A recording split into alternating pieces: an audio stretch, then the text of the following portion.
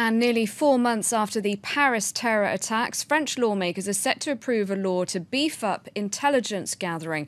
The government says it's needed to take account of changes in communications technology, but critics say the new law will erode civil liberties.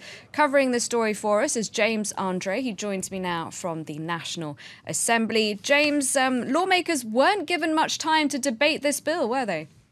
No, they weren't actually, and of course it is quite an important bill. It's only going through both chambers of parliament once, which is not how it is usually done. It really is a law that's been ushered through quite quickly by the government, and the President François Hollande said that he would use the Constitutional Council to getting through if ever there was a problem, but it does appear that it will be voted at a large majority here today. So what are we talking about? We're talking about phone tapping, we're talking about the use of IMSI catchers, which are these devices which suck up all the data in a given perimeter from every electronic device around.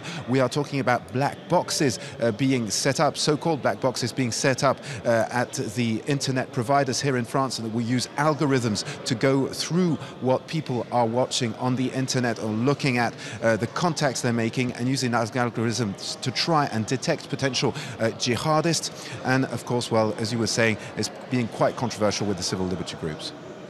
Yes, and it seems their biggest concern is that the new surveillance powers won't only be used on terror suspects. No, indeed, there is quite a wide base of people who could be concerned by this surveillance.